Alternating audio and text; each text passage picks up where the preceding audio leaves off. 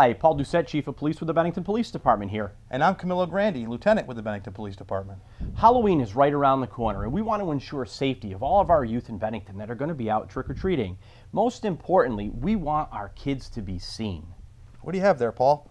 Well, what I have here is a glow stick that I've already activated, and these glow sticks are available at a lot of stores in Bennington. And you open the package, you take out the glow stick, and watch here. All you do is give it a crack like that, shake it up, and this glow stick can be attached to your child's costume, and your child, when crossing the road, would be able to be seen. Or you can also take it and attach it to their bag. And we also have another idea. We see a lot of these pumpkins being used instead of plastic bags, and you can take a flashlight, put it inside your child's pumpkin, and make sure that that pumpkin is seen when your children are crossing the road and trick-or-treating from house to house. Making sure that your kids are visible in our community on Halloween night will ensure their safety.